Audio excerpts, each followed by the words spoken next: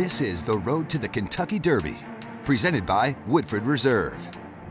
Joe Christopher, Norm Cassie talking about the significance of the Breeders Cup Juvenile on the road to the Kentucky Derby. Norm, there have been 6 horses that have competed in the Juvenile that have gone on to win the Kentucky Derby. Only 2 have won both races, Nyquist and Street Sense. Last year, Storm the Court won the Juvenile. We thought it was going to be a big race with Dennis's Moment very high on him.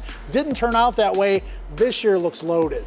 You know, Joe, time will tell, and that's the way the Juvenile always is. The winner will establish himself as the early Derby favorite. That's always an honor. That's where all of us want to be as a trainer and owner. You want to have the Derby favorite going into next year.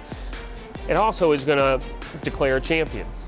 That's another reason why it's such a significant race, but only time will tell whether or not these are the ones that we watch on the first Saturday in May. Another significant race is the Grade 2 Kentucky Jockey Club coming up at Churchill Downs on November 28th. Stars of tomorrow, but first up, the Breeders' Cup Juvenile on Friday.